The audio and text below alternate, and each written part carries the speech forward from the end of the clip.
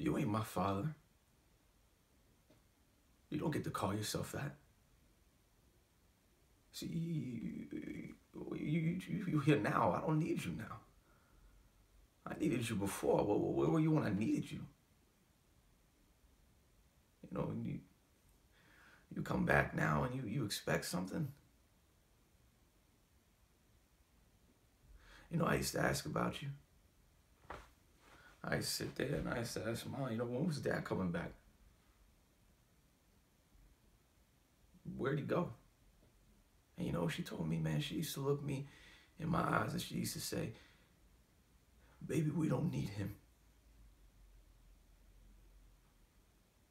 She was right. We didn't need you. We didn't need you then, and I sure as hell don't need you now. You know how hard my mother had to work? How many jobs she needed to take care of me and her? To make sure that I was eating, to make sure that I had clothes, you know? You don't, man. You don't know. So what? What the doctor said, you sick now? You ain't got that much time. So what, you thought you was gonna come running to me and get some sort of sympathy? I hate to disappoint you, man, because that shit ain't gonna happen.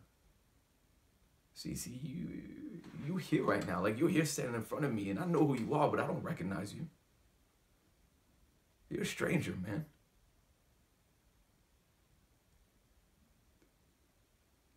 I mean, where were you when Mom got sick? Where were you when she was down? When I was taking care of her? You see, I had to become a man long before I was ready to because you weren't there.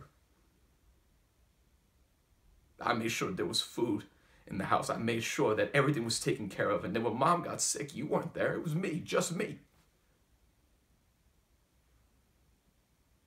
And you know what? When she was dying, I didn't think for one time, man, I wish Dad was here.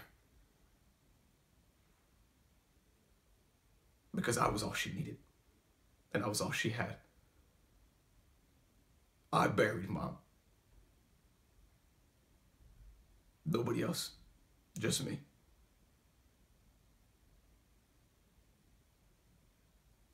So I'm sorry that if you came here looking for something because you ain't gonna get it, man. You and me, we don't have a relationship. You don't get to say you're my father. You're just some guy who hooked up with my mom a long time ago.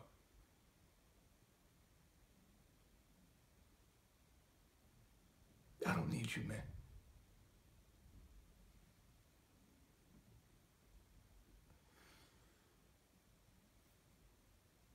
I don't need you.